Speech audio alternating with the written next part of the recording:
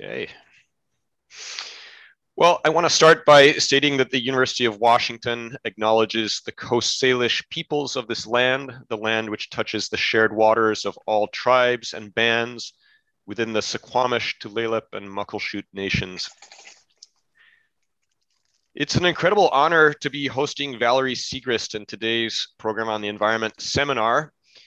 Valerie is an enrolled member of the Muckleshoot tribe, who for more than a decade has worked at the intersection of nutrition, human health, and native food sovereignty. Her efforts in this area are based around education, awareness building, and helping tribal communities all over North America overcome barriers to accessing traditional, nutritionally appropriate, and culturally relevant foods.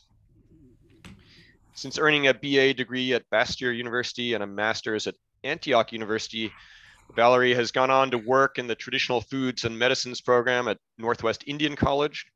She later founded the Muckleshoot Food Sovereignty Project, and she has co-authored several publications, including the books Feeding the People, Feeding the Spirit, Revitalizing Northwest Coast Indian Food Culture, and Feeding 7 Generations, a Coast Salish cookbook. Like many people here, I've been a huge admirer of Valerie's work for quite some time, and we are privileged to have you with us here today, Valerie. I'm only sorry that we don't actually get to meet in person, but with that, let's give Valerie a warm welcome and a warm virtual round of applause. So thank you so much, Valerie. And yeah, let's make sure we can get your slides up here. And yeah, we're looking forward to this. Thanks, Tim. Can you see him? Yes. Yeah, that looks perfect, actually. That's great. Great. I love it when technology works for me. It's good news. Well, I really appreciate the invitation, and what a weird world we live in, but it's working. So let's just go with it. I wanted to, well, so today, because I know many of you are interested in food sovereignty, I'm going to talk about that. I'm going to talk a little bit about the Muckleshoot Food Sovereignty Project and what it all means and what we did and what's ongoing. But then I wanted to get into some of the Northwest Native foods just to sort of share, both the traditional ecological knowledge and the scientific knowledge that really is helping to support the efforts of the reasons why food sovereignty is so important, but also not just for Coast Salish people, for Muckleshoot people, but for all people, that these are important lessons to be learned from the land. And I can't help myself. I just have to talk about the food. So, this is a very young Val who was just finishing her degree at Bastyr University in 2009. And I wanted to be a doctor. I wanted to go to, it's a pre-med program. So I was really, aiming for naturopathic, a doctorate's degree in naturopathic medicine. But I had a cup of nettle tea, and I've written a lot of really obnoxious stories about it, but it changed my life. And I went off on this wild foods parade. And I also knew that I couldn't be the kind of nutritionist that came back to my community and sat in a clinical setting and prescribed a diet to my community members that I knew they didn't have access to or had challenges and struggles accessing. And so instead, I decided to invest all my energy and, career pathway into being a community nutritionist that really worked with my community members, building out strategies and positive interventions that helped increase access to traditional foods and strengthen our food culture. And so that has taken me in many different directions, because when you're listening to your community and sort of trying to organize their strategies on how to overcome these things, you just have to be adaptable to what they're asking. And so what is food sovereignty? The World Health Organization defines it as the right of peoples to healthy and culturally appropriate food produced through ecologically sound and sustainable methods. and their right to define their own food and agriculture systems. And I've been fortunate enough after doing this for over a decade to work on food sovereignty initiatives across the United States and now in Canada. And so there have been these sort of real unique perspectives, I think, on Native food sovereignty or tribal communities really trying to exhibit and strengthen food sovereignty. And those include a real basic breakdown of this sort of high level definition that the WHO has put out. But it's that a community exhibits tribal food sovereignty that has access to healthy, culturally appropriate food, that are able to grow, gather, hunt, and fish in ways that are maintainable over the long term, that they just are also able to distribute foods in ways so that people get what they need to stay healthy, and adequately compensate, of course, the people who provide the food, utilizing tribal treaty rights and upholding policies that ensure continued access to traditional foods. These are basically, what we are saying is when we collectively choose to eat something, we are collectively exhibiting food sovereignty. And that means that if we all tomorrow wanted to go down the cauliflower diet parade and go eat a bunch of cauliflower, guess what? There's going to be more cauliflower in the world that we have. It's actually a very age-old American tradition, right? To vote with your dollar. And that when we choose to eat something, we are actively choosing for that thing to return, and to be in abundance. But we've been a little bit disconnected from a very critical piece of that food supply chain, which is where we're active in the growth or cultivation of that food. And so how do we get more involved? We aren't already manic, busy Americans. We've got tons of things to do. But how can we be involved, and how can that actually transform our life instead of be this really transactional experience that I think many of us have when we go to the grocery store and we buy a blueberry and then we pay for that thing and then we leave the store. It's a real transactional experience versus potentially growing that blueberry or going and harvesting it and then sharing it with someone who couldn't, harvest it because they didn't have the time off or the money to do it. That's actually a transformational experience where we're part of a citizenship, where we're part of a community effort to feed people, and that it's our human innate design to be active in that way, especially in our food system, that we've never been this disconnected before in all of human history. And so food sovereignty has incredible potential to heal all of us, not just Native communities, but I think all communities and all humans on the planet. So we started with, so then how do I do this, or what did it look like in Muckleshoot?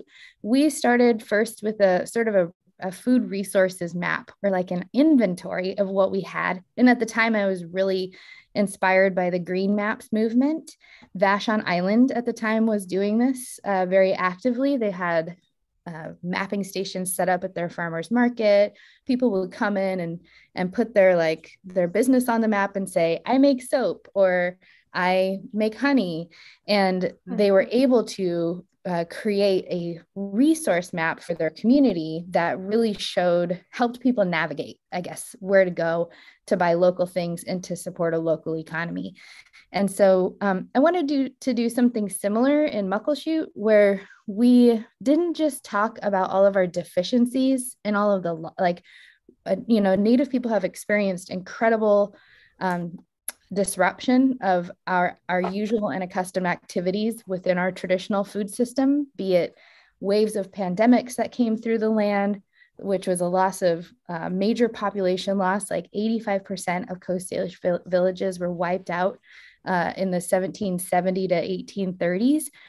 Then came the Donation Land Claims Act, which was a move by the federal government to swallow up the Northwest Territory before British Columbia did. So they were encouraging people to come settle the lands of the Northwest before treaties were even negotiated. Then treaties were negotiated. Then boarding schools happened, where for 8 generations, Native kids were taken from their homes and their identity was stripped from them and their foods were taken away. All that cultural transmission was totally disrupted. And at that time, we experienced what was considered and still is considered a superimposition of a standard American diet, where for that many generations, over the course of 8 decades, our Native children were fed army rations, which consisted of poor quality fats, refined carbohydrates, and sugars. And that altered the taste buds of our culture.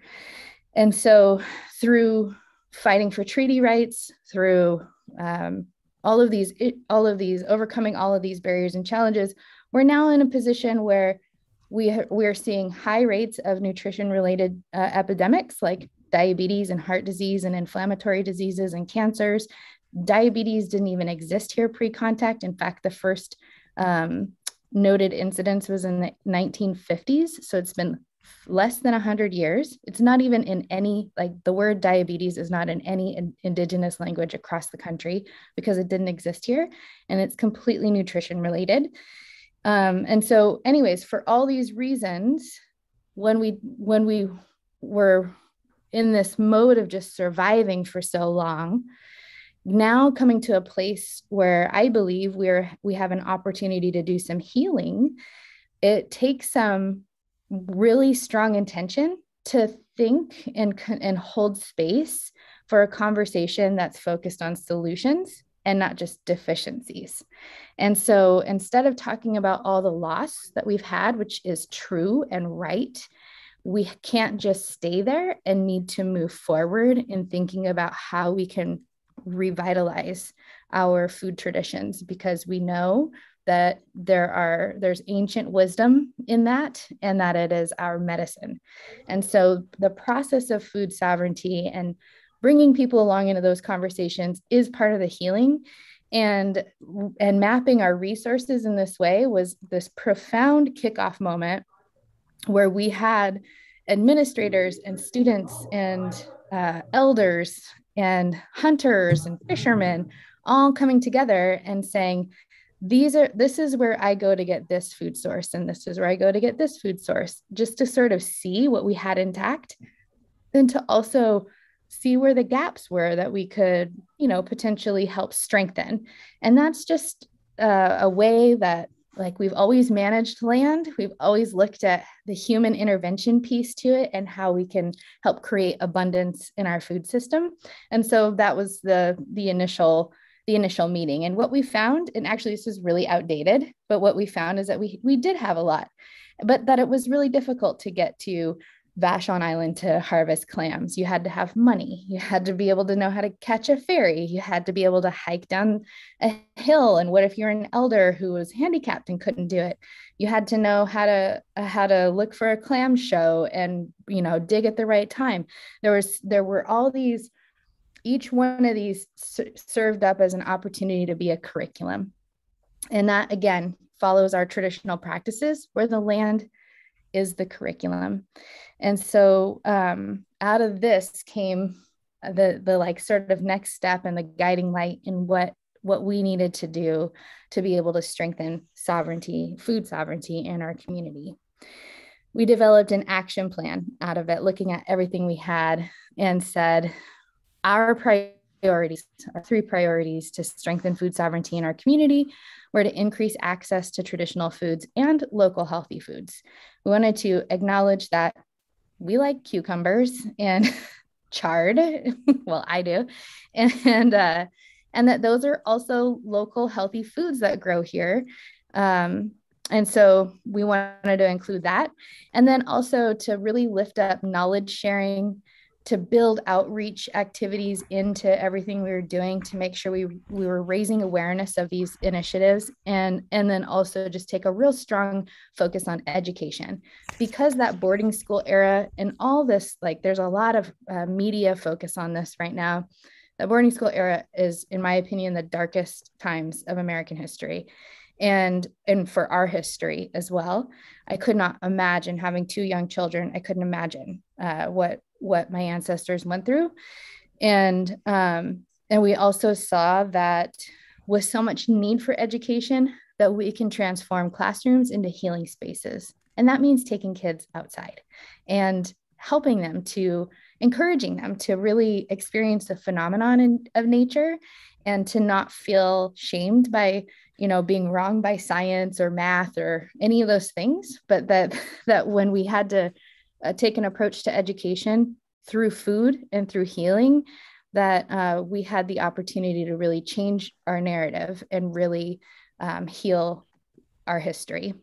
And so a lot of curriculum has been built out of this. And I never went into this thinking I was going to become a curriculum writer, but that's essentially all I've done for 10 years now.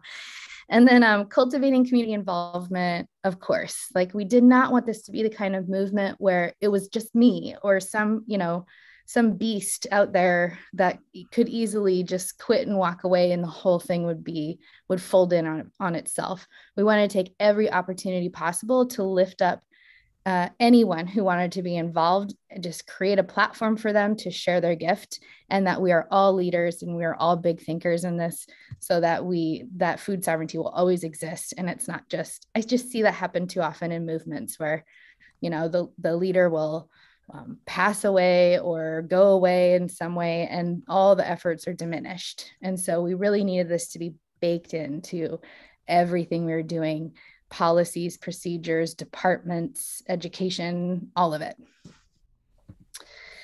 And so one of the initiatives that we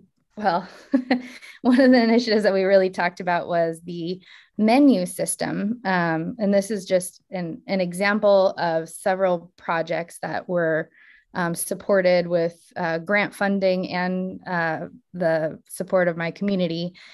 But the cultural values and healthy food guidelines of the Muckleshoot kitchens came out of a community-based research project where I did some math and realized that we have several community kitchens in our community, and we're serving over about 1,000 meals a day in our in our community, and that there are menu programs that go from our early learning facility all the way to our elders program.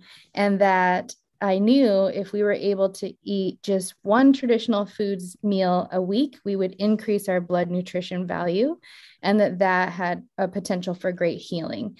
And in order to do that, we met with all the cooks from all of the kitchens and asked them what they needed to exhibit food sovereignty and really offer healthy dishes that supported Native foods in their community or in their kitchens. And so we all put our minds together. They asked for training on the job from chefs. So I brought in Native chefs from across the country. Chef Sean Sherman came in, and Nephi Craig from the White Mountain Apache, Chris Rodriguez, he actually used to work at UW as a chef, and Chef Tom French, who has done incredible work on Whidbey Island and Vashon Island as well. And they trained over the course of 2 years. They trained up all of our kitchen staff on how to work with healthy local foods, how to order, and we were able to combine our purchases and hit higher tiers of better quality food from our food distributors because of it. It just took a little bit of organizing. But we also put our heads together, and with this big question of how cooks see themselves as health practitioners in our community, really built out these guidelines. And that is that all of our menu programs operate under these, that we will commit to a traditional food meal offered one day a week at least.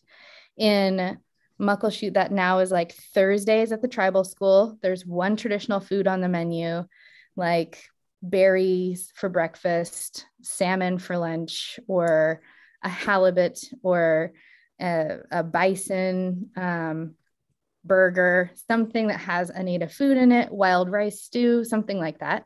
It doesn't have to be particular to the Northwest, although that is the priority.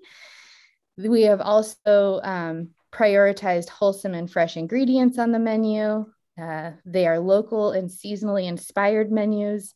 They contain the highest quality of ingredients. So like, for example, we know the kids and the elders will eat, they want ketchup, on their menu. That's food sovereignty. That's cool. Eat the ketchup. But we couldn't get organic ketchup because it was not in demand enough for our food distributor. And it was this crazy amount of markup on it. But when we got all the kitchens to order ketchup from this one distributor, they were able to get it to us at a reasonable price. And we had this organic ketchup that now people love and prefer. So we're looking at, instead of having products that are really heavy on processed foods or MSGs or, all that stuff, that we would take a stance on really trying to source the highest quality of ingredient and really work strongly with our food distributor to make sure to keep that mindset in helping us to make those selections. And then, of course, we wanted to support our community food producers. And for us in Muckleshoot, we've got an incredible fisheries program that's actually located on First Avenue, the Muckleshoot Seafood Products Enterprise, and they purchase their fish from Muckleshoot fishermen, and those fish now go to our kitchens and our casino. And so just closing that loop, keeping that dollar inside of our community and having that multiply on so many levels because it's increasing our health and nutrition. That was a priority of our cooks. And they also got to see their purchasing power, which was pretty cool and uplifting, right? Again, going back to that voting with your tummy, age-old American tradition. And if you wanted to read more in-depth information about that, I actually wrote a report on it for First Nations Development Institute. It's on their website, and it's called The Power of the Tribal Dollar. It meant to be sort of like a think tank idea of what the impacts one community can make by just shifting and committing to these principles that can also totally uphold food sovereignty efforts. We've also been able to develop the community food education curriculum, the Cedar Box Teaching Toolkit. This was co-developed with Muckleshoot tribal members in our territory. There is one at the Burke Museum. It's actually a cedar bentwood box that contains 13 quintessential Native foods in it. And each food has a module that goes with it that can easily be aligned to next generation science standards or core concepts or anything within the state. There's a digital version available on the Office of Superintendent and Public Instruction website. And then again, if you wanted to actually check it out, you could go to the Burke Museum and check out from their Burke boxes, the Cedar Box Teaching Toolkit, and get the physical version of it. But we made 13 of these boxes and gifted them to tribes in our surrounding that we share treaties with. So the Medicine Creek and the Point Elliott Treaty, that's anywhere from Swinomish to Nisqually to Squaxin. Actually, we were able to share and gift each one of the communities with a box and invited them in for a 3-day training session with me and some of the developers to expand and always support the ongoing efforts of they're all our relatives and we share these management responsibilities with them. And so whatever we can do to share that is part of our cultural protocols, as well as to be generous and lift each other up. And so we were able to distribute that to these other communities. I know the Suquamish Museum currently uses it for all their field trips, and Squaxin has it centered in their food system program as well. And Swinomish is using it. So we're trying to also, what do I want to say? Branch out, I guess, spread out the knowledge and the initiatives. This I'm going to talk about in a minute. So I'm going to quit. I feel like it's getting really dark in my room. Sorry. We also did the Healthy Ancestral Beverages Toolkit. And this came out of the No Dapple movement, actually, where we were seeing a lot of this like mantra of water is life, water is life. And the nutritionist inside me was like, yes, and we should be drinking more of it because the number one cause of if you drink a sugary beverage a day, you're rates of diabetes or possibility of getting diabetes over your lifetime increases by like 50%. It's crazy. And that we have these really rich beverage traditions in our community where we take plants and we infuse it in water and we drink that, and it's like vitamins. And so we should be drinking more of our ancestral beverages and putting down the sugary beverages. So this is a curriculum toolkit that helps, that we've actually trained up over 70 people to lead, that helps you to set up a beverage station in a community setting or in an educational setting, where you can make a big pot of nettle tea, or demonstrate huckleberry smoothies, or make a tea bar where people can actually blend their own tea and just with a pot of hot water, and then get all their vitamin C for the day, and then Val sleeps at night.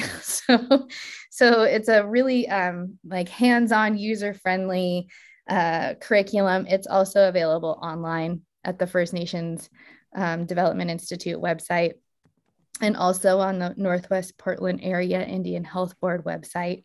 You can download the PDF version of it. And again, I also come in and do trainings on that for communities that want to lift it up. And so let's see.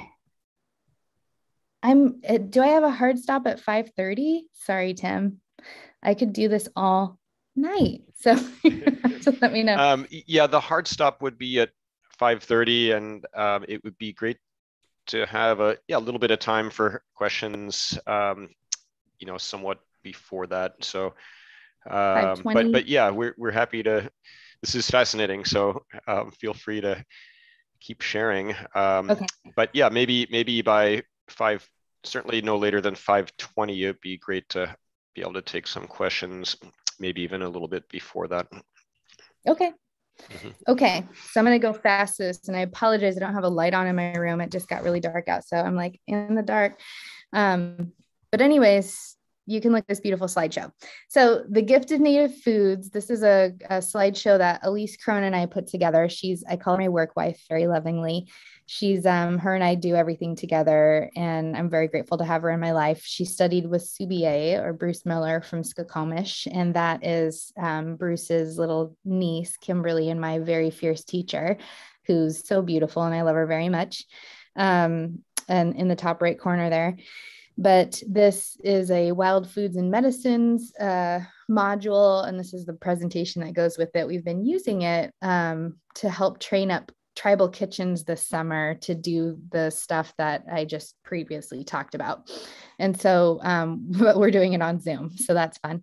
So anyways, this is just a brief overview of native foods and what I mean when I'm saying native foods.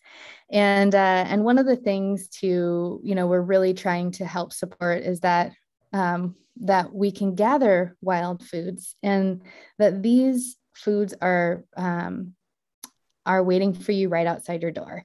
We actually have worked with the Alaska Native Health Consortium in the past, who's talked about there's a store outside your door, and they have a really beautiful YouTube series as well, if you wanted to look it up. But that our wild foods are so nutritious and so flavorful, and that they thrive all around us. And it's a common saying that our foods are our greatest teachers. The plants are our greatest teachers, and that they're waiting for us right outside the door. And that they're not teaching us like how I am today, where I'm standing here telling you all I know about these foods, but they teach us through being a living example. And we see that as Coast Salish people and think, how can we also live a life where the stories of our life are lessons for people? And how do we carry ourselves in that way?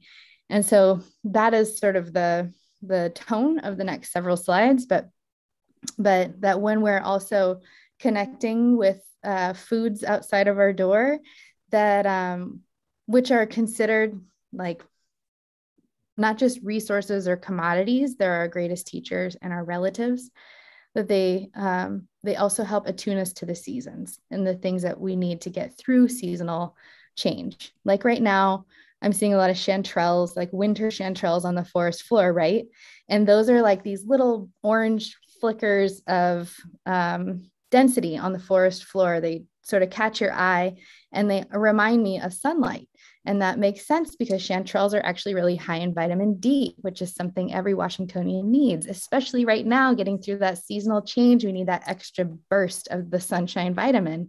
And so the nature provides for us what we need to get us through that period of time. And that's something to really be cherished and taken care of with great consideration.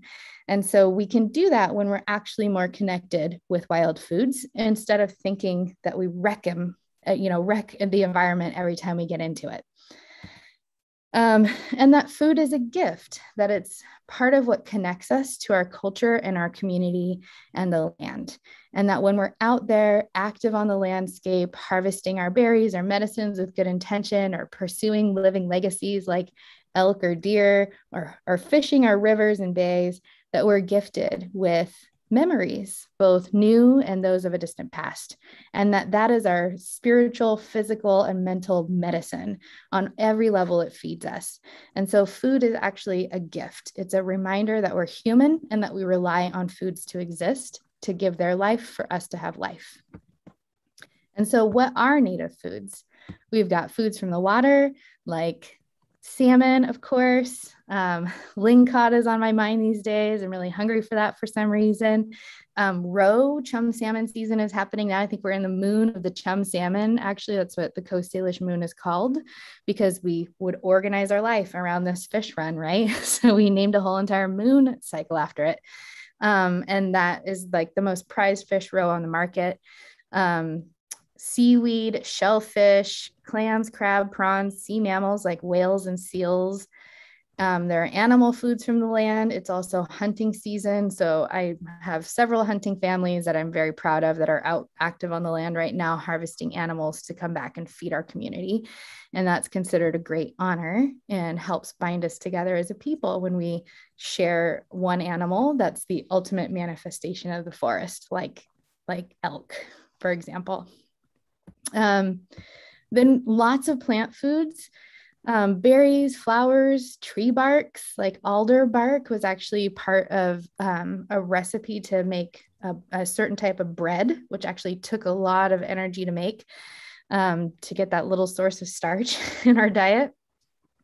Greens, nuts, mushrooms, plants below the ground, like camas prairies, chocolate lily bulbs, wapato, spring beauty, bitterroot, mountain potato. There's so much. In fact, a study done by the Burke Museum's archaeologists created a database of over 300 different kinds of foods that were eaten in our territory pre-contact. That is very different from a standard American diet, which is anywhere between 12 and 20 foods in a given year. And then also this idea of a cultural ecosystem. And so when Captain Vancouver sailed into the Puget Sound in the 1770s, he wrote that he had never seen a land so untouched by man before, untouched by the hand of man before. But what he didn't understand was that he was looking at a very well-maintained food system that consisted of food forests, shellfish gardens that produced ample amounts of clams and oysters and seaweeds, root prairies that were camas prairies existing from northern Canada into northern California. We nowadays call it the I-5 corridor. That was all a camas prairie that's now less than 3% of it is still intact, but that prairie produced an incredible amount of food. And huckleberry, mountain huckleberry ecosystems, berry thickets, those things were all very well maintained. And we know that because there were methods of cultivation attending the land, which included selective harvesting, replanting, digging, tilling, weeding, sowing seeds, pruning, burning the landscape. All these interventions were meant to intentionally manage the land, and that without that human intervention, without humans being an integral part to the ecosystem instead of separate from it, observing it, we were actually and still are very active in it. And that we have the ability to be active and intervene in a way that promotes abundance and feeds people very well. And so while the Northwest was cited as the most densely populated non-agricultural region on the planet pre-contact, it was actually an agricultural region. We just don't consider it that. We don't consider these forest gardens or these root prairies as like Mr. McGregor's gardens. So they don't get categorized under agriculture. But anytime a person steps into nature and does something to increase the food system, that is an act of agriculture. And that is a major American paradigm shift that we all have to make so that we can see these lands in a different perspective and through a different lens. And so anyways, I could go on and on and on about cultural ecosystems. But that there are also non-native plants that exist here that are edible. And so be asking yourself, what is a weed? And what are some, like, dandelions are considered weeds, but they're one of my favorite plants. I know, like, I'm that crazy neighbor that just moved into your neighborhood, and I'm out there picking the dandelion flowers in the springtime because they're food. And right now you can harvest the root and drink it as a tea or put it into cakes or whatever, put it on your Thanksgiving table. It's so delicious and it's so good for you. It can help regenerate liver cells in your body.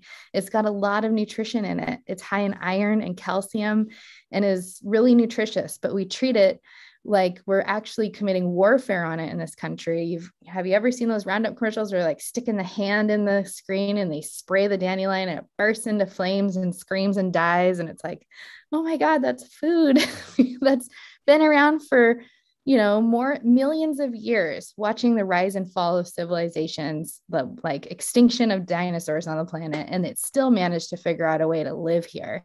And I think it probably has a lot to teach us about resiliency and how to last through time. And it's also just incredibly nutritious food that's abundant everywhere. And so dandelions, is it a weed or is it a food?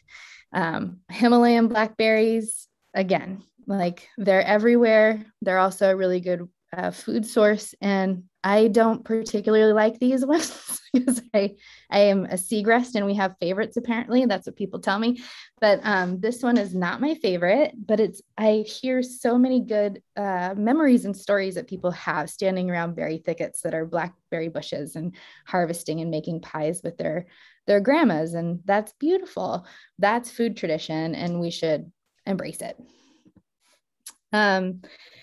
At the risk of like running out of a lot of time, I'm just going to briefly show this slide. So this is another poster that we created. It's available at chatwinbooks.com.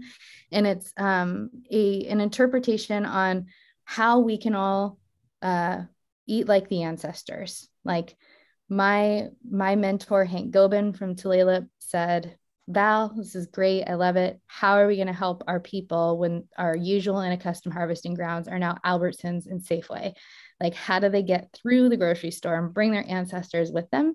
And these are common themes that are just as applicable today as they were generations ago that Elise and I kept hearing through conversations with elders and native food experts around what a traditional foods diet looks like. And so I'm just going to talk about a few of them, but living with the seasons. Getting in rhythm and sync with the seasons and how for thousands of years, in fact, I just wrote an article, it's going to come out in Yes Magazine any day now, about moons and the lunar cycle, that those lunar cycles were indicators that connected us to seasons. And this is a global shared history we all have. In the Northwest, it's the 13 moons, and they're very particular to salal and blackberry and chum salmon and all of those. They're almost always named after a food. This is something that Vikings practice. This is something that there's archaeological evidence dating back 13,000 years in Scotland from people who live their life on a lunar calendar, on a 13 moon calendar, instead of the 12-month Gregorian one that we know now that was just adopted, like not a couple hundred years ago. It wasn't that long ago that we all shifted away from this very food system focused, seasonal focused lifestyle. But when we are living with the seasons, we get the food at their peak nutrients, and that helps to support our health. And that's really important to consider. To also diversify your diet. I talked about this a little bit already, but when you're eating with the seasons, you're also sort of kind of taking care of this one as well. But when you're eating a diversity of foods, you're actually also consuming different types and amounts of minerals and vitamins. And that also affects your health in beneficial ways. And that when we eat many types of foods, we receive nourishment that we need to stay strong. And so that also helps us to not buy into one monocrop system that it inadvertently is increasing food security, because we're not just relying on one crop that may have, a COVID destruction on it. Who knows, right? Like last year, our food supply chain was nearly catastrophized by a pandemic. And we all have a lot to learn from that. But when we are investing in a diversity of nutrients, we are also choosing to not buy into just 12 to 20 different kinds of foods. It's important to have an array of foods. The nutrition, this is a very detailed, geeky nutrition chart that I worked on with some colleagues at Bastyr around the differences and analysis of what a wild foods, like 1 cup of nettles versus 1 cup of spinach.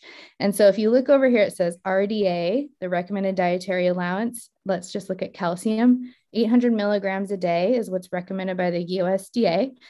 And 1 cup of spinach is 100 milligrams of calcium versus 1 cup of nettle, which is like 2,900 milligrams of calcium. So the point here is that like wild foods, cultivated foods are beautiful and great. And they are also like have been doted on and like really tended to. And so they didn't have to create the same amount of nutrition and medicine to stand up to the different types of seasons or weather changes and patterns. And because of that, they're just not as nutrient dense. But this is also a good point to make, because you don't need a whole lot of wild foods, just a little bit. Like, can you even just imagine what would happen to Popeye if he ate nettles? He would like lose his mind. He would like shoot into outer space. Like spinach is nothing on nettles. And so he wouldn't need a whole can. He'd just need a little bit, and he could do amazing things with his life. And so this is like, look at dandelion leaves, same thing, like so much more nutrition in a dandelion leaf. Anyways, I'll stop talking crap about other wild greens or other leafy greens, but they're also nutrient dense in this point too. So 10 small steamed clams is equivalent to 44 hot dogs. That's the amount of iron that you would get out of just 10 clams versus 44 hot dogs. So our common diet is stuffing us, but starving us, because we're not actually getting nutrition or nutrients that we need out of the food to be able to sustain our life. This is a teaching that you have to try these things at least 6 times before you judge them. And that's important because, like Bruce would say, it actually takes that amount of time for your taste buds to be altered and to, familiarize yourself with the different flavors of our native foods or different types of foods in general. And this is probably the one principle that all nutritionists will agree on. And sweet son of the food movement, Michael Pollan, has stated so eloquently that we have to eat food, not too much, and mostly plants. And that we all agree that we should just be eating more plants. And for example, these mineral-rich dark greens, like 1 cup of nettles is equivalent, and Elise loves this slide because she has a real issue with iceberg lettuce, but I won't go there. 1 cup of nettles, you would have to eat 4.5 heads of iceberg lettuce to get the same amount of calcium. So if you were to have 1 cup of berries, you would have to eat 72 granola bars to get the same amount of vitamin C and fiber. So that's crazy. So again, like just eating your whole foods are going to help you to get more nutrition out of the foods that you eat, but also they help feed you to make you feel full. I think it's like an innate human desire that our body, in all of its wisdom, desires wholeness so that we can feel whole. It's why we want to be part of a community and have a sense of belonging, that reflects, those patterns reflect in the foods that we eat. And so whole foods feed the wholeness inside of us. And I like to say, like, quite simply, I don't know of any like rivers of diet soda or shrubs of Lucky Charms or fields of marshmallows. Those things just like don't exist in nature. They're not whole foods. And they're really like, you don't need a scientific degree to understand what's in your food if you're eating whole foods. They consist of one ingredient. A blueberry is a blueberry. It's a blueberry. It's really simple. And that when you're eating that whole food, you are getting all of the benefits. I'm running out of time. So again, I just said that. Oh, darn it. I busted it. This is all the ingredients. Usually, if I had time, I'd ask you to guess the ingredient, and then I accidentally hit it already. But so I'd have people read this, and then you'd have to guess what it is. And it's Doritos. And then there's this one. And if I had time, I'd say, what do you think it is? But it is granola bars. That is a lot of ingredients to have in a food when you could just go eat a whole food. So anyways, I'm going to end it on this slide so we have time to talk. But try to build yourself some, like, this is a season for nutrient dense snacks. In our wild foods module, we are focusing on building out healthy snack alternatives. And my favorite thing to do is make my own trail mix. And, you can simply put together a Northwest trail mix that is inspired by the ingredients of our land, using things like hazelnuts and dried cranberries and dried blueberries. And then I selfishly put sunflower seeds in there because it's my favorite, and then mix it with some like cinnamon, and I can eat that day and night. And my kids love it. But when you're making those things on your own and sort of that's the easiest low hanging fruit to be able to just incorporate into your diet is just making a healthy snack mix that emulates Northwest ingredients. And then boom, there you go. You've got your traditional food, key to the season. And then in the springtime, it would be like wild greens, looking at dandelion leaf. It's one of the first greens to come out, and is incredibly nutritious. It's bitter but tender during that season, and will help you to build your strength and stamina to be able to live out all your dreams that you've been visioning for yourself during your wintertime slumber. And then in the summertime, we're usually looking at berries, right? Like that's the seasons. So I hope this is helpful and provides a little bit of context to what I mean when I say we're trying to increase access to traditional foods. These are the types of foods we're looking at, and the teachings that we're trying to bestow, folding into our modern day lives, but also passing that on to the next generation and doing it in really cool ways that are creating really positive interventions. I'll say one last thing. Because it's not covered in the food sovereignty slides, but I did go on to incorporate the teachings of the Cedar Box Toolkit and some of the 10 Gather Grow stuff into our tribal school. And we saw an increase, along with like a good response to intervention structure for our K-12 curriculum. And we saw an increase of an average of like in the 50% to up to 93% in just a matter of 4 years of graduation rates rising.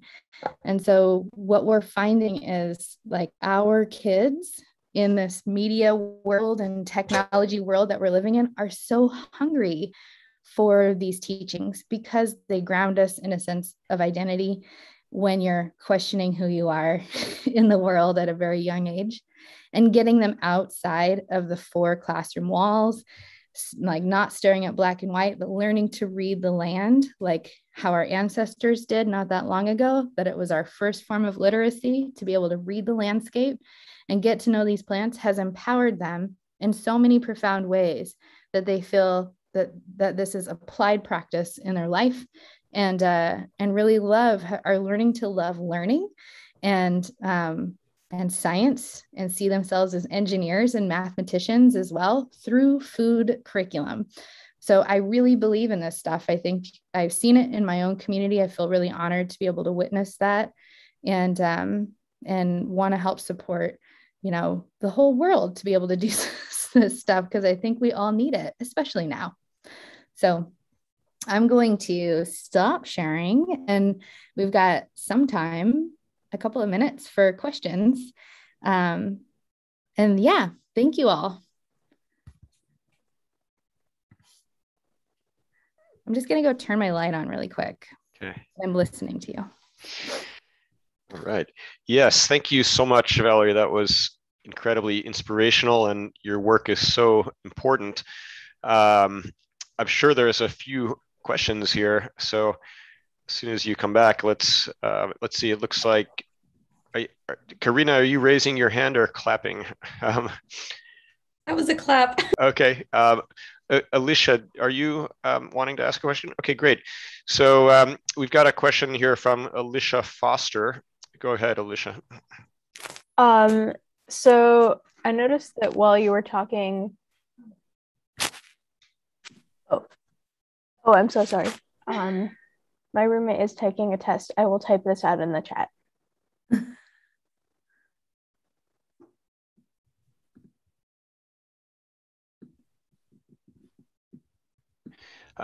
Okay, well, let's wait for her to type that out, and then if there are other questions, let's see here. Well, we'll just wait a couple seconds, but yeah, make sure you're thinking about other questions, and we'll be sure to get a few more folks here after Alicia. You're welcome to put your questions into chat, and maybe we can get them one by one.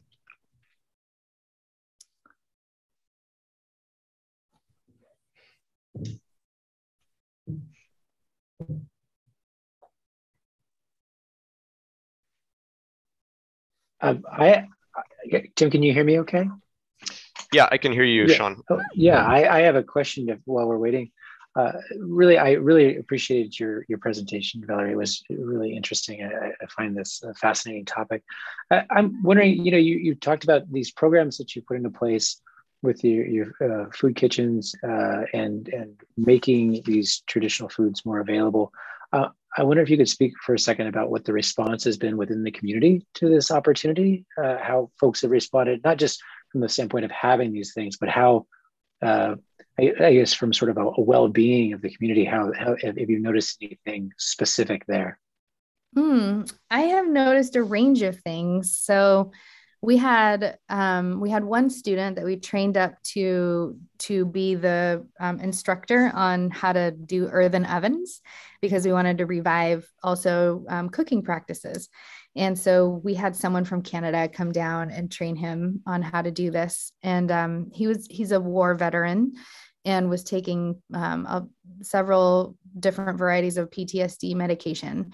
And he was saying, and still says to this day, he no longer needs to take that because he has this cultural sort of ceremony in this practice where he has to really focus on being in a good state of mind, and harvesting the rocks and preparing for the instruction has actually helped him find a way to, connect in that healing capacity.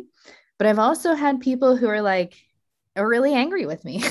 So when I say this quite honestly, because I think when I first came out of my nutrition degree and started doing this work, I wanted to my first job was managing the kitchen at the tribal school. And I changed the menu completely, and people freaked out. Especially, it wasn't the kids, it was the adults that freaked out. And I would get these hate emails in all caps, you're starving our kids, they're never going to eat this stuff. And so my lesson is, to meet people where they're at. I still have goals that aren't on the menus for my community, and that will happen in my lifetime, I believe, or maybe in my children's lifetime, but people just weren't ready for it. However, a couple years ago, like 10 years later, I was sitting next to this, like my loudest and proudest email keyboard courage member who sat down next to me, and we were eating a melon salad where we rolled in wood sorrel, and we had the kindergartners go harvest that sorrel for the meal. And her grandson was one of the kids that harvested it. And he was so excited to tell her about it and have her try it. And she was like, she apologized to me and was like, I am so sorry. Like, I just experienced this amazing thing with my grandchild and I get it now. So, you know, change is difficult. And if it were easy, it would have been done. But also being patient with people is so important. So yes, there's a whole range of how people have accepted it and not accepted it, but eventually accepted.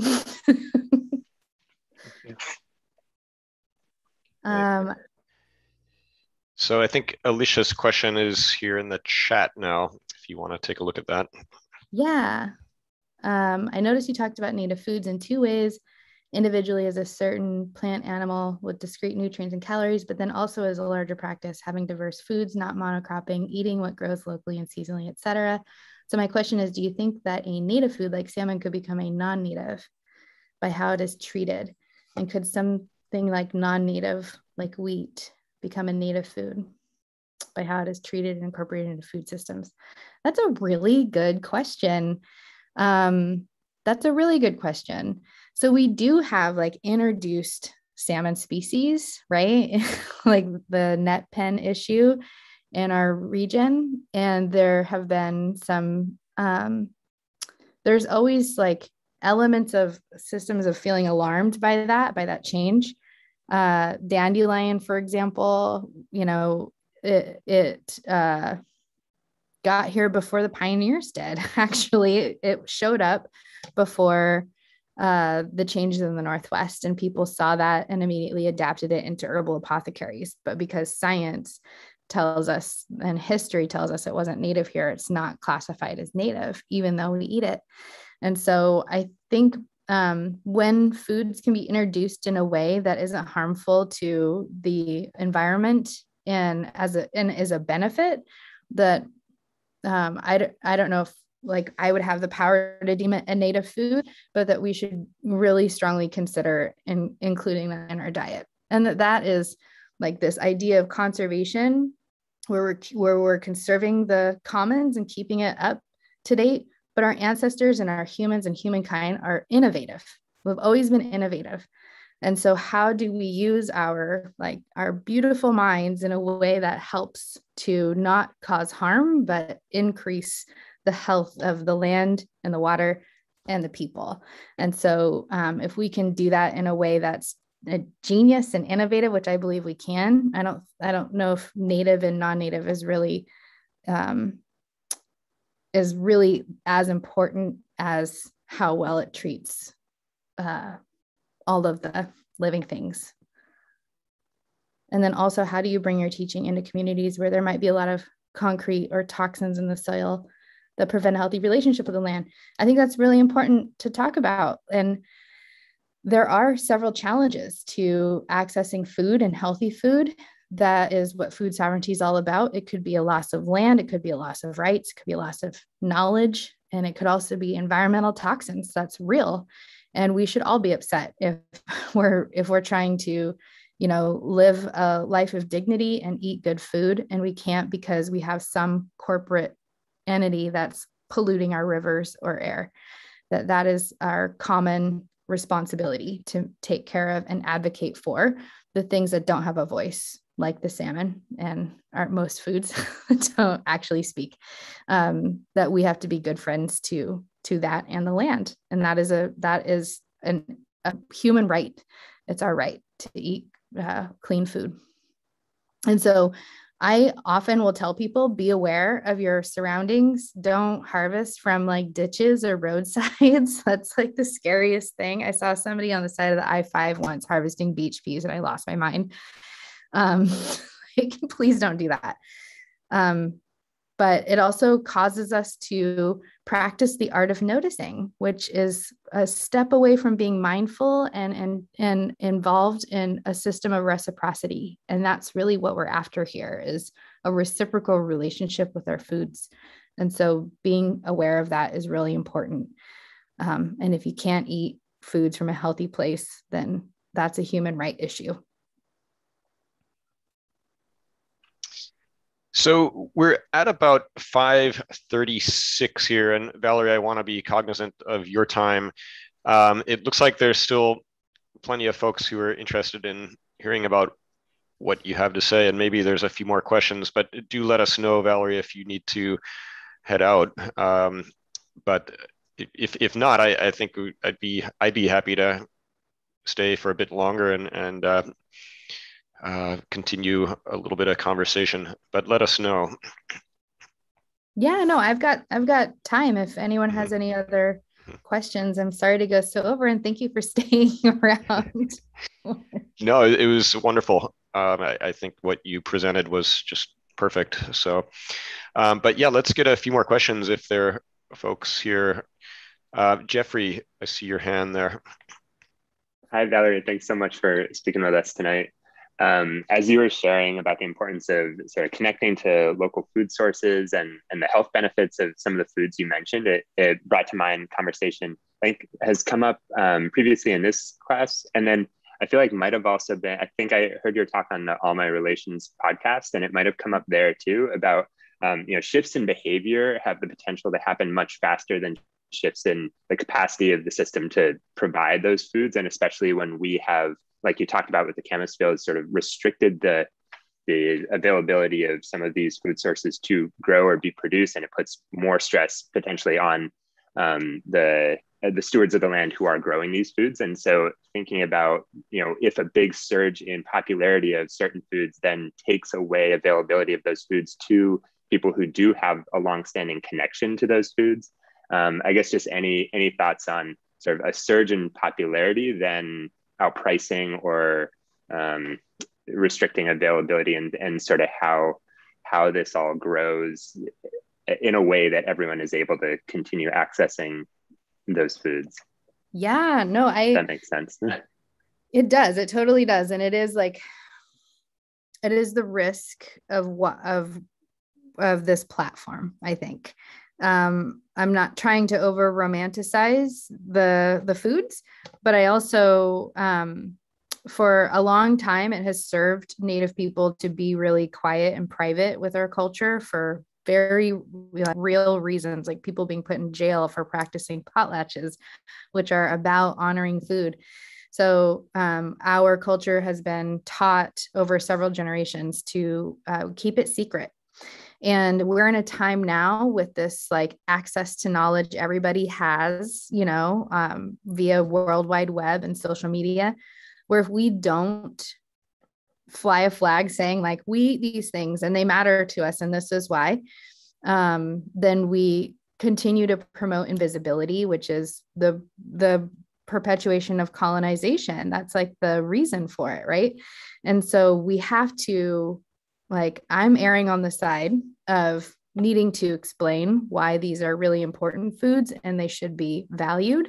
And I'd rather have a movement, looking at these wild foods in that way than looking at them as resources to be extracted from the land and pushed into some capitalistic model. But also these things are cultivated, right? Like you can grow raspberries and blueberries and camas and wild onions. Like you can just throw seeds right outside your door, and they're native plants. They like to be neglected, which is great for me because I'm a really lazy gardener. But like that, marrying that idea of putting them in your garden and cultivating more of these native foods for your own space is also a great way to say like that we weren't just stumbling around out there harvesting, that they were managed and planted with intention. And we can do that still too.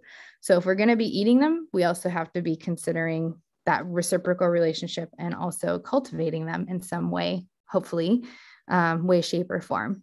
And so Yeah, it's a really good question. And when I first started doing this work, again, my elders were like, what are you doing? We never tell people that horsetail is high in minerals. But after, like, there's knowledge that I treat these foods like they're my best friends. So I would never tell everyone all the secrets I know about my best friend, but there's family knowledge about that best friend. And then there's like community knowledge and public knowledge about her.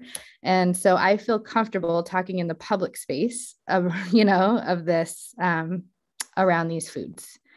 So that, yeah, there is still secret knowledge. There is still stuff that about nettles I would never share with anybody else, but maybe my daughters someday. And I guess I hope that gets at it, but if we're going to move this way, it's going to happen inevitably. And we should all just be understanding that these are things that need to be cherished. That will be so helpful. Thanks for that question. That was good. Valerie, I was wondering if I could follow up on that. Is Muckleshoot working with any state and federal agencies to help sort of regain access to management of traditional foods on state or federal land? And I guess, yeah, has there been any co-management happening? Have there been any challenges or maybe resistance to things like bringing back burning practices or planting, tilling, all of those things that were traditionally done in these traditional places? Yeah. So Muckleshoot does do a lot, actually. I think our last budget was well over $10 million just to go towards salmon habitat and hatchery systems to, make sure that salmon return. We have one of the most intense wildlife management programs that helps to monitor deer and elk and their health and habitats. Even all the way to the east side, we're involved in conversations around maintaining high mountain sheep or rams and the plight of their pneumonia and their situation with all of that.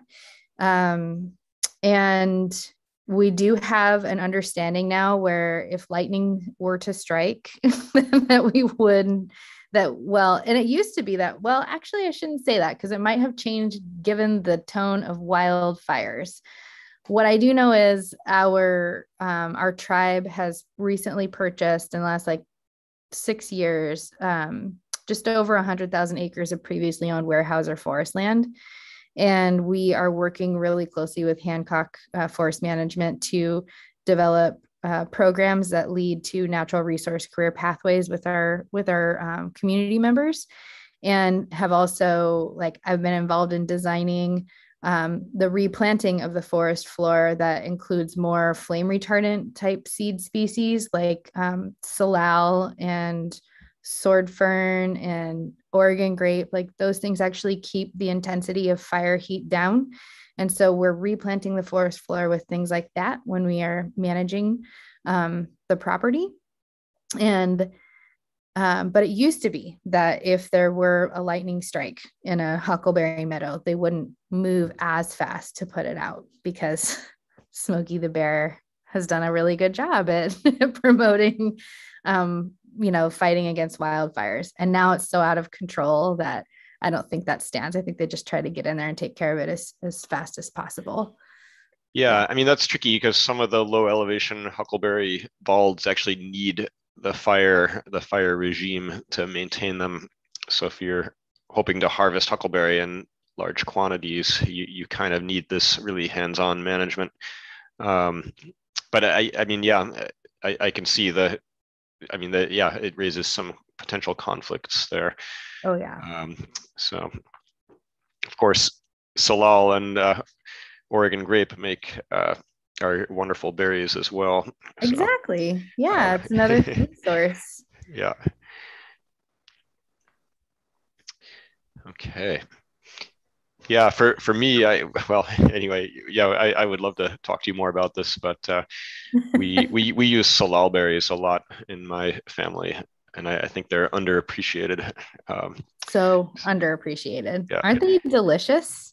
Yeah, and they're wonderful for baking, for making muffins and pancakes and all kinds of stuff like that. So Yeah, we have an entire moon named after Salal.